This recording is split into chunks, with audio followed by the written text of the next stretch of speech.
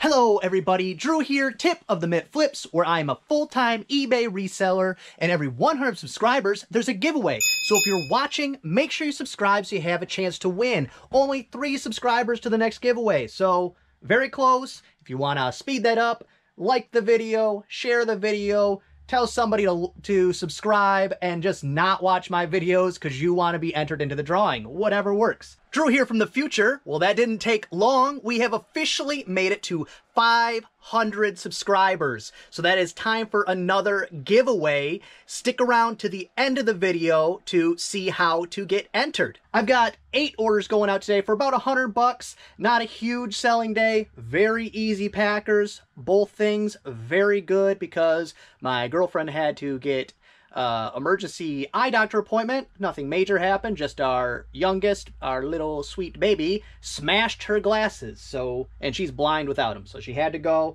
and I'm hoping to finish up real quick before that monitor over there tells me I have to stop working. First thing going out, C6 vintage 1989 Milton Bradley Taboo. Oh, of course, it's way back there, so let me get the stool.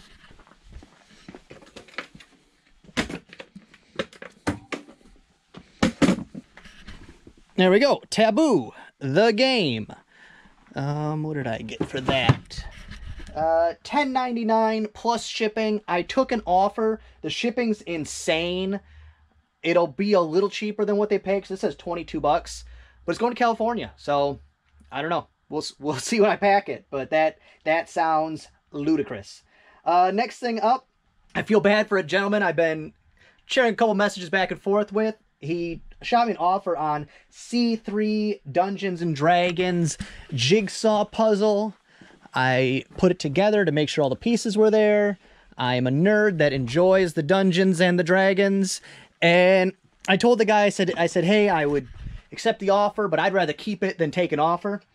And he said, well, I still want it if I can afford it in a couple weeks. And we just messaged back and forth, because if you're not a nerd that plays Dungeons and Dragons, this is a fun fact, there are many, many, many more people that enjoy Dungeons and Dragons than get to actually play, because it involves getting people on a schedule and doing things together. So many more people enjoy it than actually get to play it.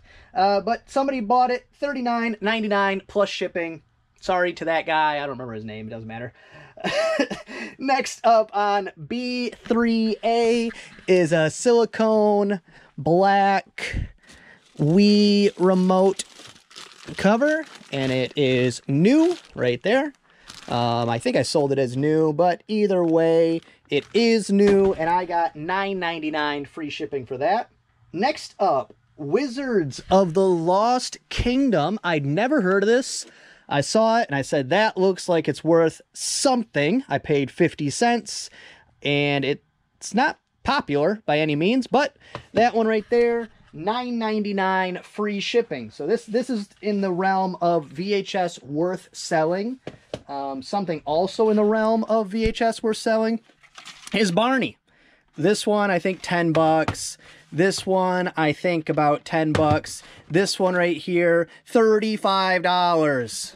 I don't know why, but you want to look at some fun, go search Barney VHS, sort them by most expensive. It will blow your mind. So yeah, $9.99 free shipping for that one. And then Punk-O-Rama Volume 8. Punk-O-Rama Volume 8 right here. And I got $5.99 free shipping for that one. And then next up, Disney VHS Beauty and the Beast. Right there. In the clamshell. They are not worth millions of dollars, thousands of dollars, hundreds of dollars, whatever random baloney people try to tell you about the Black Diamond VHS. It's $9.99 free shipping. And it took months to sell. So that's the reality. Still worth it to me to sell that at $9.99 free shipping, but definitely don't expect hundreds of dollars for them. There are VHS that are worth that. The Black Diamond Disney, that is fake. Don't fall for it. After that, The Crow Indians, Native American, something, something book. Right there. By Sonia Bleecker. This was a library version, so it's got the card thing in here, I think, if I'm remembering correctly. Yep, right there. Oh, it stuck to some tape. Yep, right there. $15 free shipping. And then last thing going out, B2C Chrome Cadillac hood ornament.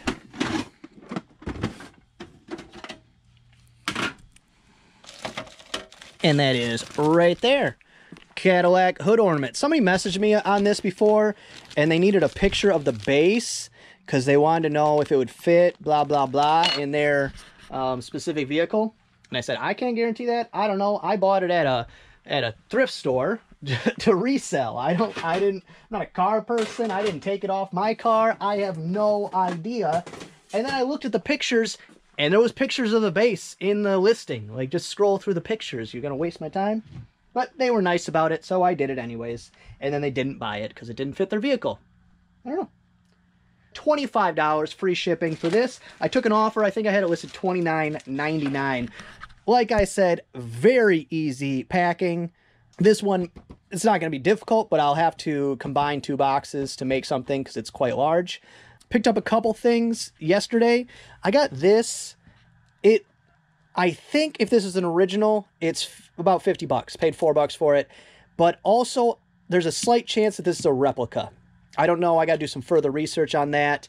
Picked up some Louis L'Amour books. These leatherettes.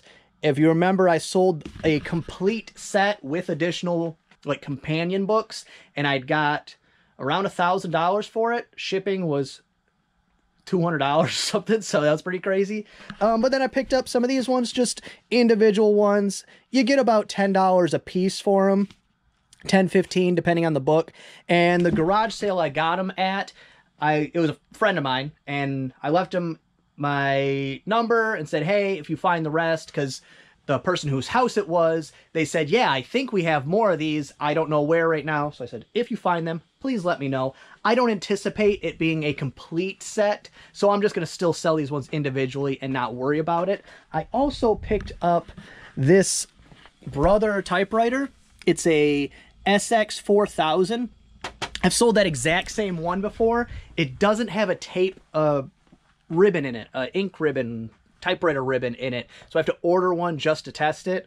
That's a bummer, but if it works, it's about $100, and I paid, I think, $4 or $5 for it. Let me double check just because I can. Oh, $6.99. I paid $7 for it, but 7 into 100, that's good money as far as I'm concerned.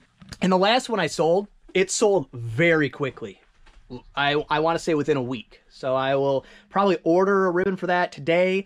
If not today, I might make a run to the thrift stores, because at one of them, there's always typewriter inks. I'll have to make sure they're universal, or if it fits that one, or how that works. I don't know. I don't use typewriters, but somebody does.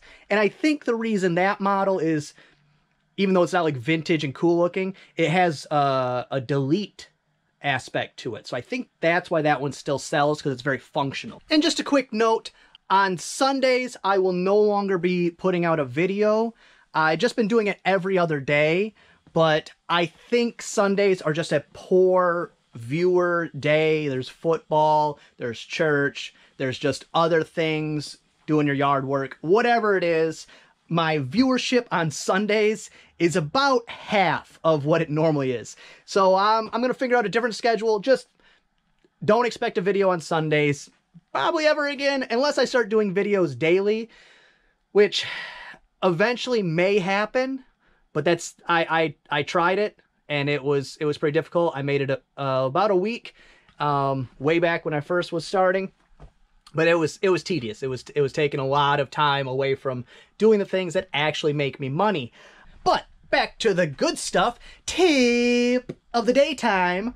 Something you should be aware of all the time is that just because it's in a box does not protect it from the elements, because boxes are made of cardboard, and cardboard is absorbent, and so it wicks water into it.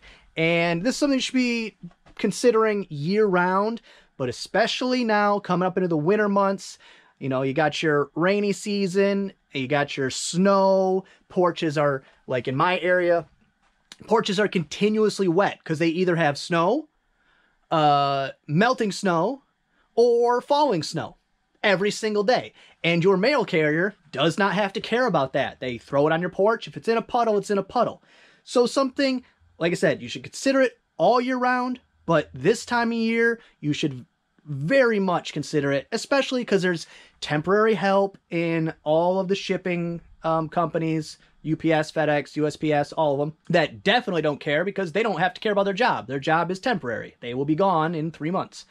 What brought it to my mind was I had the set of Babysitter Club books and then the set of Junior Encyclopedia Britannicas. And what I do when I ship books is I use a garbage bag. I just put the garbage bag in the box, put the books in it, tape it up, fold it nicely. Don't just like jam it in there like it's trash. I make nice folds and try to make it somewhat appealing and then pack around it. And then if the box gets wet, the books don't get wet. Because if one book gets wet, they're all getting wet. I know that because I had a stack of like vintage home repair books of some kind sitting there, and some water came in that door there and wicked across the carpet. It wicked into the bottom book and then into the next 3 books. So I have experience in that, and they're trash now. And I'm not going to sell them individually. It wasn't worth it. So they were trash. So garbage bag for bigger items that if they get wet, they will get ruined. If they get wet and it's not going to ruin them, it doesn't matter.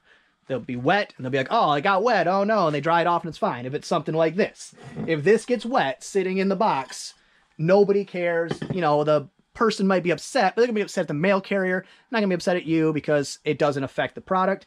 And then also poly bags. Poly bags are a good thing. That's why I picked these up with my last eBay coupon, because with shipping a lot of things like books, if I throw this book into this record mailer or into a book mailer or anything like that, if that gets wet, then the book is wet, then my sale is ruined. Or something like this VHS tape that has a papery cover. You should consider using vinyl padded mailers instead of craft paper mailers. I mean craft bubble mailers. Because this is absorbent, it will soak up water, and it doesn't have to be a lot. It could be just the corner, and it will wick through. That's how it happens. It starts at one point and trails in. You can ask my rug that somewhere I cannot figure it out. I used to have a leak over there. I got rid of that leak, but then for a month my rug was still wet. I couldn't figure it out. So it's somewhere over here. I have some type of area where water comes in when it rains very hard and it wicks its way through. And then if you see here, this water damage, that's because it wicks from somewhere over there, and then it goes over here, and then it goes up this bookcase, and then eventually dries out a month later. And then if it rains again, same old problem. First off, thank you to all of my subscribers, people who've been around since the beginning, new viewers. I appreciate it very much. 500 is definitely a milestone, a check mark that I'm very proud of, very happy of, and can't wait to get to the next milestone, which personally for me would be when I get to that 1,000 subscribers, but still every 100 subscribers, there will be a giveaway. What you win if you win the subscriber giveaway is you either win $10 towards something in my eBay store.